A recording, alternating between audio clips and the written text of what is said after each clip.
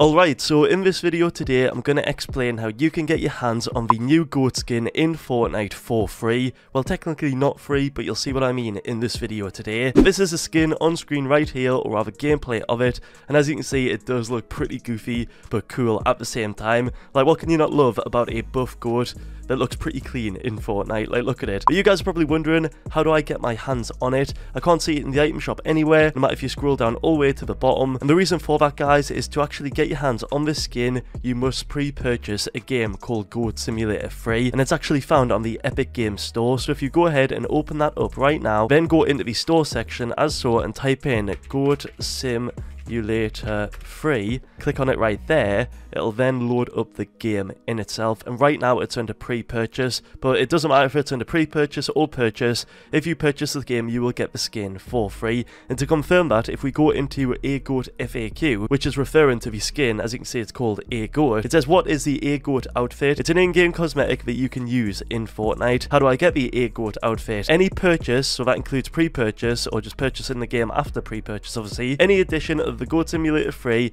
that's been purchased on the Epic Games Store before September the 29th, 2023 at 12 PM ET will grant you a goat outfit in Fortnite. But if you do not want to purchase the game and you do want to get the skin, it says that it may become available to be purchased in the Fortnite item shop, but at a later date. How do I access the a goat outfit? Once you have purchased Goat Simulator free on the Epic Games Store during the promotional period, which again is 1 year, all you have to do is log into Fortnite with the same Epic Games account, and it'll automatically get added to your locker like this on screen. Basically, a message like this will pop up and it's your skin forever. Moving on to some other questions, you guys are probably wondering that if you don't have a PC and you rather have an Xbox or a PlayStation, like any console, what happens if you purchase it on the Epic Games Store but you have one of these consoles? Well, if you actually link your Epic Games account to one of your consoles by using obviously the connections tab in the Epic Games website, you can essentially just connect both the accounts and the skin will get added no matter what. So it doesn't matter what platform you purchase